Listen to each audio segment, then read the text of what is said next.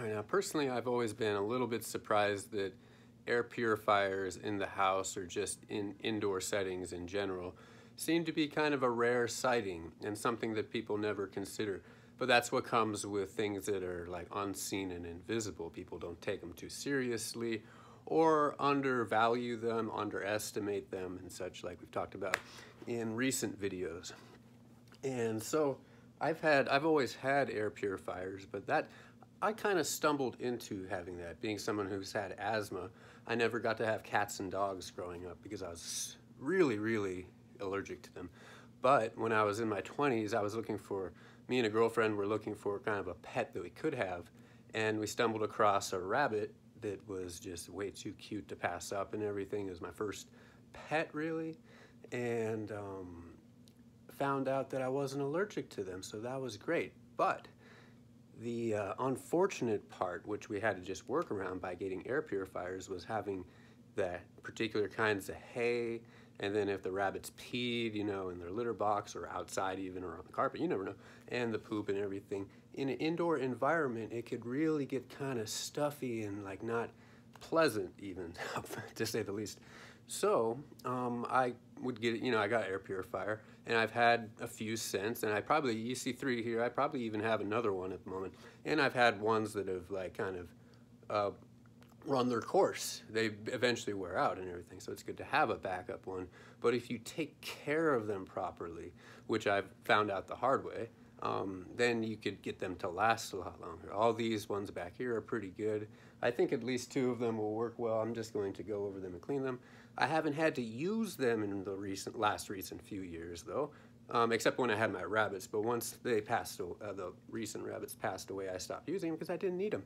Outside of since there's no hay or anything and all that, they'd be great for my asthma, but my asthma is almost dismal by now, abysmal by now. There's nothing. So I haven't had to use these, so I got them out again because of the smoke all in the air. I'm on the West Coast, so it'd be a good idea to have at least one of these running. I'm gonna got a few different kind. I wanted to show you, different examples because they're all a little bit different, but they all pretty much work the same for the most part. This is probably this is the newest one, but it's probably also newest as far as when it was manufactured or made. It's supposedly a more compact, see it says compact series, but it's not much smaller than any of these. But it still works the same, and it's amazing how big of an area it cleans as far as the air. It's surprisingly a lot, and they're not too expensive, but if you're someone who could afford one, just buy one new. If you're someone who's a little bit tight on a budget or whatever, I would still recommend buying one new.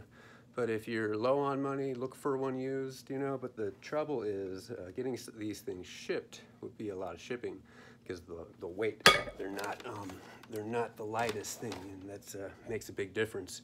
So you might have to spend like up to over 20 bucks on shipping at least, which would still be worth it and everything. And so yeah, maintaining these, here's this model right here is a pretty nice one. Seems kind of new. It's like the same thing as this, except I think this is just a little bit bigger. And so here's the screen, the initial screen. The air flows through here and it comes out the top right there.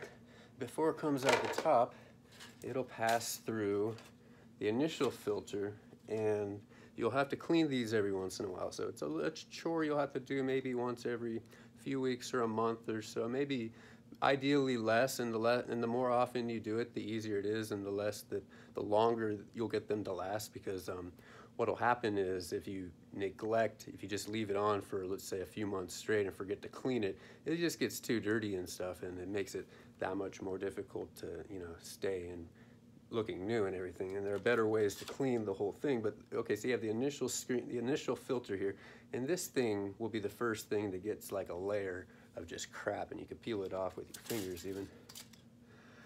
Then here is where all the magic happens. I know you can't really see probably in the picture. When you turn this thing on, if it's not clean, there will actually be little electric sparks that you'll see. That'll be the first sign that shows that you need to clean it. But then you got the even more denser charcoal kind of style filter right there at the back. And then after it comes out of there, it comes out of the back of the machine. And you see this,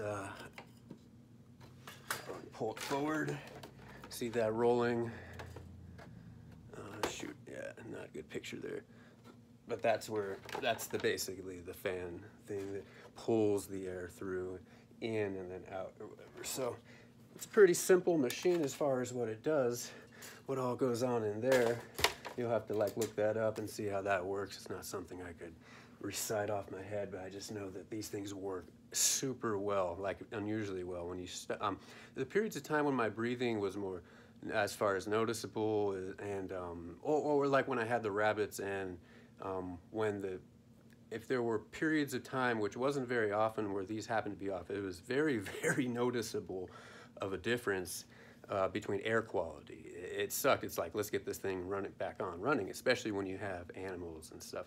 Or if you're in a smaller, and if your ceilings are only, say, 8 feet, and you don't have high ceilings, and you don't get to have the windows open too much, especially when it's smoky out, that'll make a huge difference. And so this is the other one. Like I said, this is just a little bigger, heavier duty one. And this one will probably, maybe I'll try to get this one up and running if I can, just because it'll be that much more efficient and clean the air that much better. I haven't, it's been super, the air quality index has been really bad, and so I haven't had the windows open. I haven't been going outside much, and so I figured it'd be a great time to get one of these going, and I think I would highly recommend most of you people, if not everybody, getting one of these, you know, especially in the States, of course, in particular on the West Coast. You're going to have to figure out how to get one first. And at the moment, you could still go out and buy stuff at places. And if you want, order one. Maybe Amazon, if you have a Prime membership, will have some deal where you could get the shipping for free or something. If you could take advantage of shipping, like if the shipping's low and you could spend like less than $100 on one of these things, I'd recommend getting it. Try to get one new. If you get one used, make sure it's under $100 or so. As you can see, they're kind of, they're not too expensive. For what they do, they're invaluable. It's priceless, compared to the amount of monetary value you'll have to, give up in order to get one. Much, well worth it. So, any questions, just let me know, and I'll get one hooked up and have it running, and maybe just shoot a video of it running if anyone's interested. Probably not, but I'll just show you anyways.